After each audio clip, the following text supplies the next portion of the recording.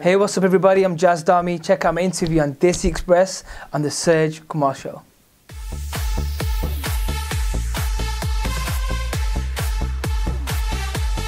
The Surj Kumar Show. Alright guys, welcome to another edition of the Surj Kumar Show. Guys, I'm privileged and humbled to have somebody on my show that's quite private. I'm talking about the talented, the heartthrob, the babyface assassin singer, Jaz Dhami. Nice to meet you, bro. What's up, man?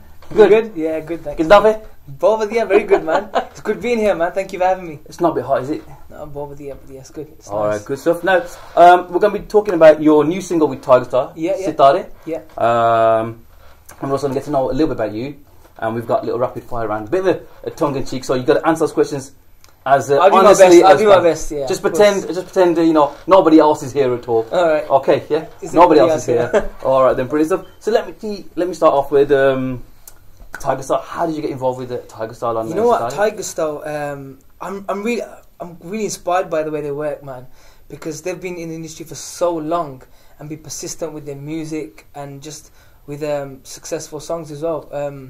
But I've been trying to work with them for the past 2-3 years. I mean, they sent me some beats that I was really keen on working on, but it just didn't work out. So recently, when I was in India this year, they sent me. I contacted them and said, "Look, we should work on something," and it sent me over a song. This song, Sitare. Mm-hmm. And I was like, yeah man, this song's popping. I think I could do something on this.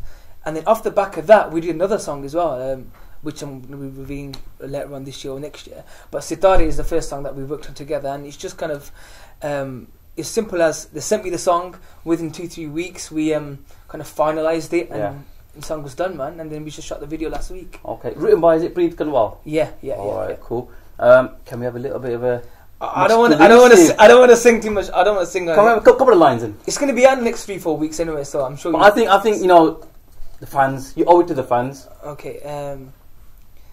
जिद्दने दा यकीवा तू साल टप गई सजेरी जवानी वाली गल पक गई. I'll save the rest for Okay. the release. And is it a club thing? It sounded quite. It's quite folk, innit? It's quite a melodious kind of vibe, man. Yeah. It's like it's just melodious, nice, heart-touching kind of song, man. It's really nice. Okay. Is it like any of the other tracks that you've done before? Or is something brand new? It's got the same kind of feel as maybe like Zulfa, Be Parvanya, but it's obviously lyrically it's completely different. Okay. And the vibe is more obviously it's more of a it's got an urban kind of vibe to it as well, with a Punjabi kind of melody. Okay. Now you come across as very sangda, Yeah. you know, shy, kind of innocent smile, but when you're behind that mic, you're devastating.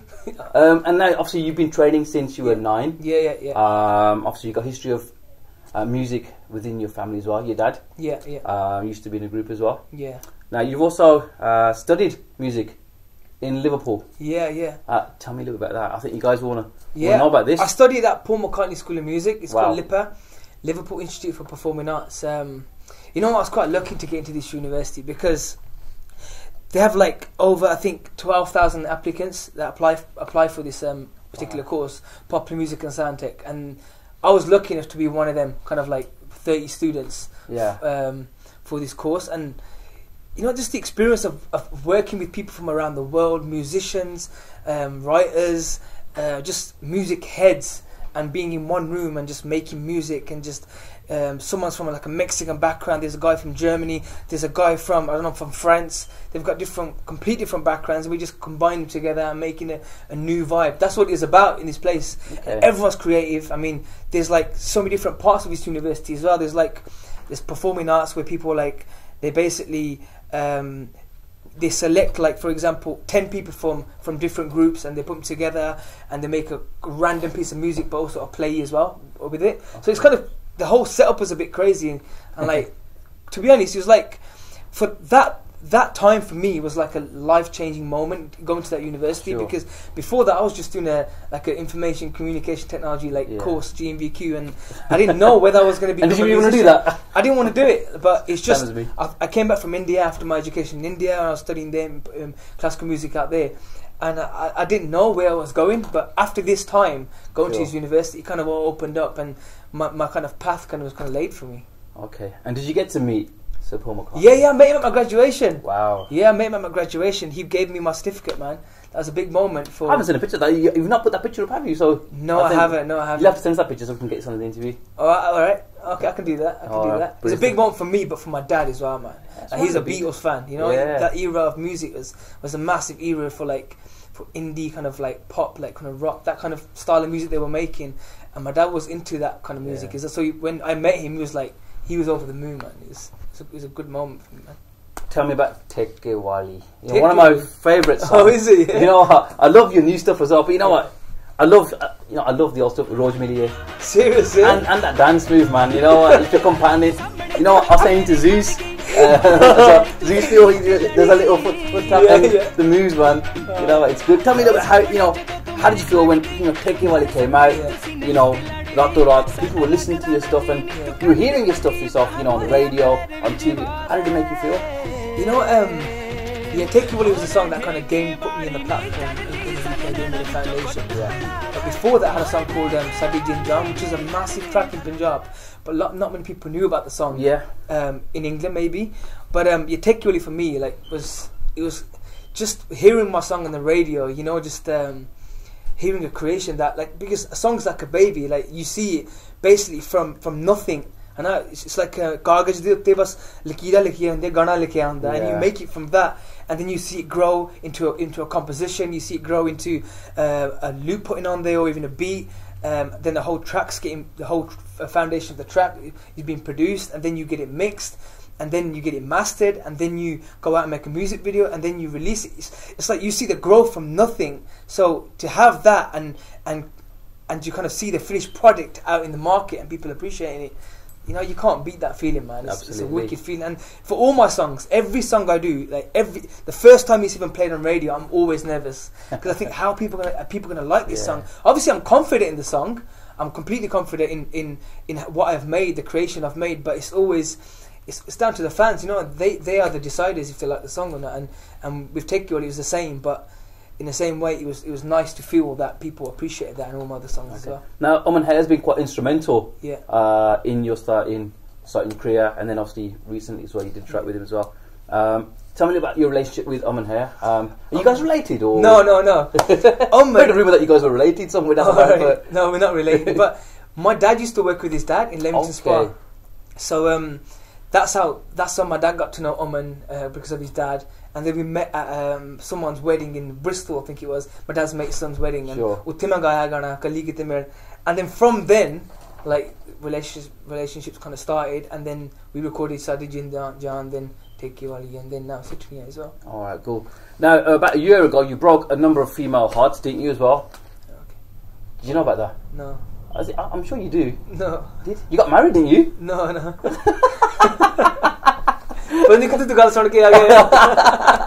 Really? Yeah. So the fans will not know. So you're not married then? You're single. I prefer to keep my private life completely private. Thanks. All right, we won't touch upon that then. Right. Okay, we're going to go into my rapid fire round now. Okay. Okay. So got some questions for you. Okay. Open and honest. Only if you let me do it with you then. Yeah. Alright, cool. Right. Okay, so I got a few questions. Okay. He's already looking at the questions. Alright, okay. Who keeps you grounded the most? Is it family or? My dad. Your dad, okay. Yeah, he still says to me, "Bas mehnat kariya, bas do your thing."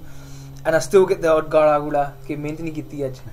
So it's my dad. He's the one that keeps me grounded completely. My whole family does actually. Okay, yeah. Alright, cool.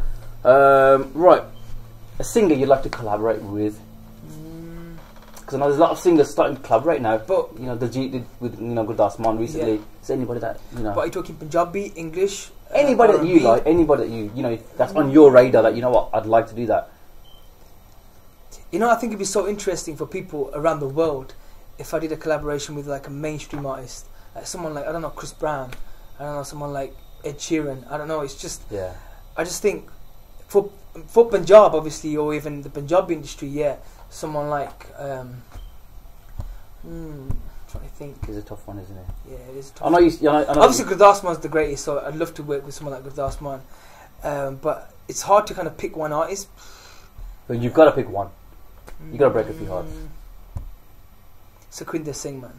Okay. He's dope. He's a dope singer, man. And I used to love what, you know, again, with my colleagues, I'm not sure my age now. My colleagues used to sing a lot of songs for the Hindi films back in the day. alright. Hogi Pyar Ki Jeet, he did a song in that as well. Oh, okay. But yeah, he's one of my favourites from back in the day. He's not that much on the scene anymore now, is he? He's still the power voice, man. Yeah. You just heard him on Jaz Dhami. That was a massive soundtrack. I've man. not heard that at all yet. You got to hear the soundtrack. It's phenomenal. The way he's expressed himself through them lyrics. Oh, it's phenomenal, man. He's the most expressive singer I've ever heard. Well, in our generation, he's the most expressive singer. Big up to Sukhwinder Singh. Yeah, man, it's phenomenal. Alright, guys, okay. Your favourite dish, English and Punjabi? Punjabi, I like. Are you a veggie or a meaty? Doone kha liye yaar. Yeah, good. I like chicken, man. Maybe, I don't know. Anything with chicken in it? Meat jar. Typical. For English, you know, I like a roast. I love roast. Okay. Yeah. Alright, good. Right, now what would you do if you woke up as one of the following? Diljit Dosanjh. I'd be happy.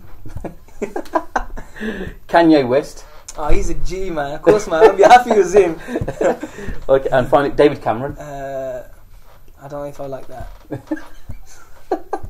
That look. No. David Cameron, no. Alright, okay. The best producer that you've worked with so far, out of the follow. Best what, sorry? Music producer that you've worked with so far. Aman Haya, Yo-Yo, or Dr. Zeus. I can't say any of them because they're all good in their own way. So like, I can't pick one, man. They all three are wicked. I thought I'd try any, but you know what I mean. But that's a guy. Okay. They're all my bros, and they're all good, man. What they're doing. So good. Respect to them all, man. Alright, okay. Do your rendition of Zulfan in a rock version. So if you had to do Zulfan in a rock version, how would you do it? But I need a guitarist. Alright. Tu puzzle fade jaan neele naina te. Imagine the drums coming in. All you need now is Slash behind it, and that's it now, the guitarist. Okay, now, the best Punjabi singer in the UK, in your opinion? You can pick yourself if you want to.